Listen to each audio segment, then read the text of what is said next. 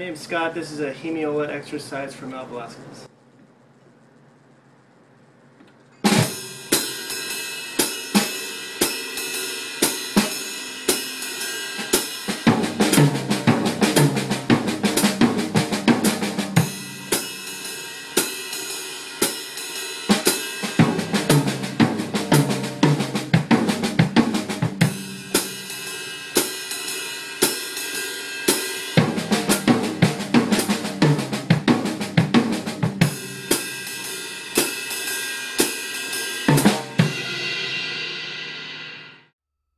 Hey Scott, I just want to give you some feedback on the latest video you submitted, which was you were playing some jazz.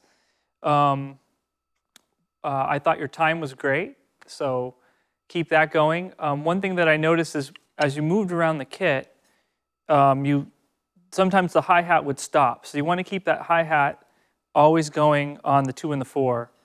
The other thing that I wanted to mention was that when you're playing in a swing feel, or in any feel, you want to relate to the subdivision of the style that you're playing. So swing is a triplet style. So you always want the quarter note to be your point of reference for time, but then you're breaking that down into triplets. So 1 da da, 2 da da, 3 da da, 4 da da. So it's even okay to count. I would encourage you to count when you're playing, and then sort of magically, all the stuff you play will start to fall in to that feel.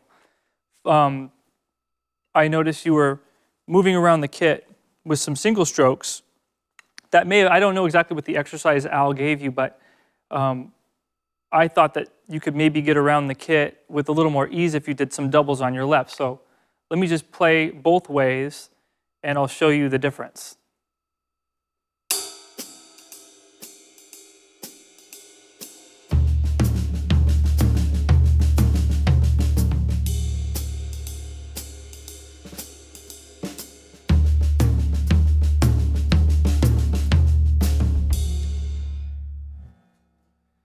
So I try to get around the kit more economically as possible when I can.